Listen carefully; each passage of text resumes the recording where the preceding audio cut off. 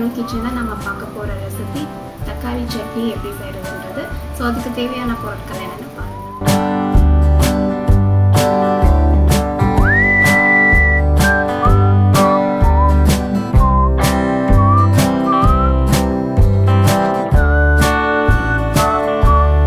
தக்காளி சட்னி செய்ய தேவையான பொருட்கள் 1 டேபிள்ஸ்பூன் எண்ணெய், 2 தக்காளி, 1 வெங்காயம், 1/2 இன்ச் துண்டு இஞ்சி, 4 பல்லு பூண்டு, 1 வரமிளகா. உங்களுக்கு இன்னும் காரமா வேணும்னா நீங்க இன்னும் 2 வரமிளகா கூட போட்டுக்கலாம்.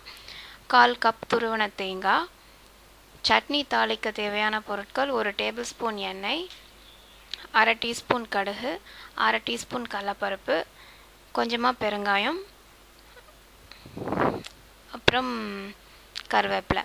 ஸோ இப்போ தக்காளி சட்னி எப்படி செய்யறதுன்னு பார்க்கலாம். ஒரு கடாயில் 1 டேபிள்ஸ்பூன் எண்ணெய் ஊற்றிக்கோங்க. எண்ணெய் நல்லா காஞ்ச உடனே வரமிளகா, பூண்டு, இஞ்சி 3ஐயும் போட்டு அது கோல்டன் ப்ரௌன் கலரில் வர வரைக்கும் 1 நிமிஷத்துக்கு பக்கமாக வணக்கிக்கோங்க.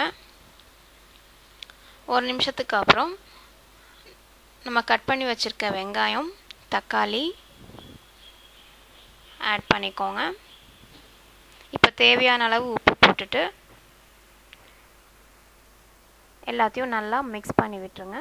மிக்ஸ் பண்ணிவிட்டு இதை வந்து ஒரு கவர் வச்சு க்ளோஸ் பண்ணிவிட்டு 7 to 8 நிமிஷம் வரைக்கும் நல்லா வேக வைங்க. ஸோ இப்போ ஒரு 8 நிமிஷம் வரைக்கும் நான் அதை வேக வச்சிட்டேன். ஸோ ஒரு 8 நிமிஷத்துக்கு அப்புறம் பார்த்தீங்கன்னா வெங்காயம், தக்காளி நல்லா வணங்கிடுச்சு. ஸோ ஆனால் இப்போ பார்த்தீங்கன்னா லைட்டாக அது கொஞ்சம் தண்ணியாட்டம் இருக்குது. ஸோ நான் இன்னொரு 1 நிமிஷம் வேக வைக்கிறேன். இன்னொரு 1 நிமிஷம் வேக வச்சோம்னா இந்த தண்ணி பதமாட்டம் இருக்கிறது போய் கொஞ்சம் கெட்டியாகிடும். ஸோ 1 நிமிஷத்துக்கு அப்புறமா நல்லா தக்காளி வெங்காயம் நல்லா வணங்கி நல்லா கொஞ்சம் கெட்டியாகிடுச்சு.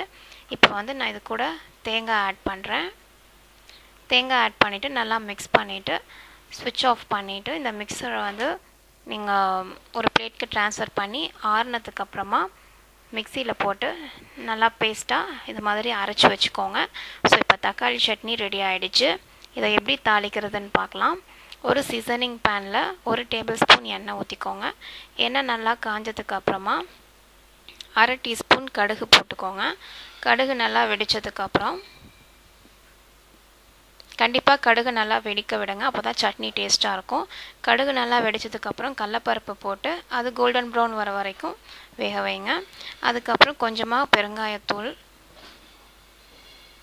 அப்புறம் கருவேப்பிலை போட்டு நல்லா அதை கருவேப்பிலை நல்லா ஃப்ரை ஆகிற வரைக்கும் வணக்கிட்டு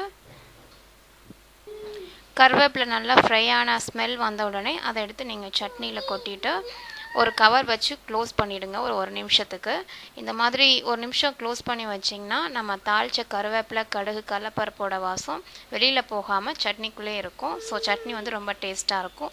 இப்போ காரமான ரொம்ப ரொம்ப டேஸ்ட்டான தக்காளி சட்னி ரெடி ஆகிடுச்சு. இது வந்து நீங்கள் தோசை, இட்லி, பணியாரம், ஊத்தாப்பம், ரவா தோசை, அடை எது கூட வேணால் வச்சு சாப்பிட்லாம். ரொம்ப டேஸ்ட்டாக இருக்கும். கண்டிப்பாக இதை வீட்டில் ட்ரை பண்ணுங்கள். எப்படி இருந்ததுன்னு மறக்காமல் கீழே கமெண்ட்ஸில் போஸ்ட் பண்ணுங்கள்.